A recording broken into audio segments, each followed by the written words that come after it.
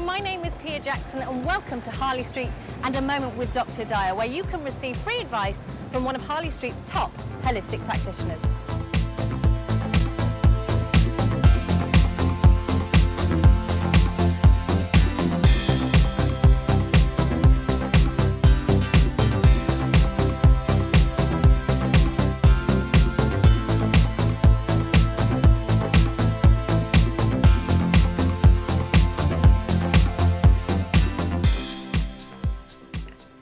Let's talk about thermal imaging and breast screening. Thermal imaging is the first-line screening for breast health and is really complementary to mammogram and ultrasound. However, thermal imaging will reveal thermal asymmetric patterns which indicate lymph congestion and/or estrogen dominance, both of which are not easily shown on ultrasound or mammogram. So they are complementary to each other and not a standalone, but still highly valuable for breast screening in women.